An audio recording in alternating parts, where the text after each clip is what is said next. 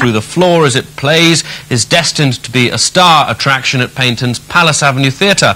Matthew Hill brings you this musical report.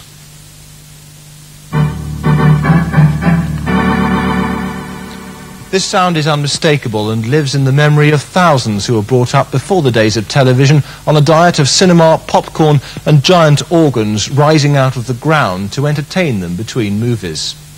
The Rotunda Theatre in Paignton is now temporary home to a Compton organ which is being restored to its former glory by the Cinema Organ Society of Great Britain. As you see, there are almost 200 stop tabs on the console.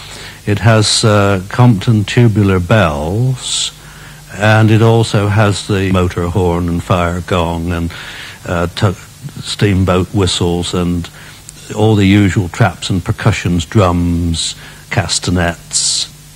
Torbay Borough councillors have agreed to spend £7,500 to install the £100,000 instrument in the resort's 100-year-old Palace Avenue Theatre, with a traditional lift to make the console rise up through the floor.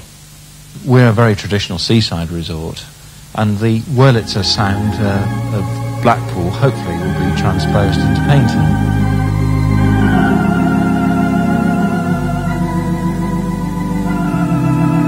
Raymond Chilvers is one organist who can't wait to get his hands on the Compton.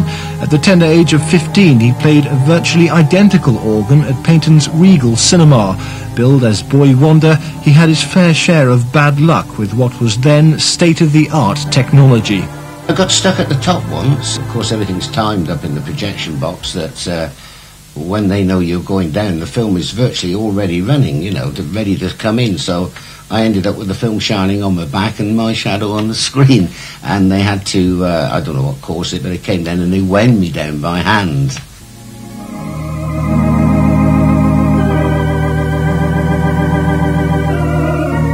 With any luck, Raymond's memories will become a reality when the organ's installed in the autumn.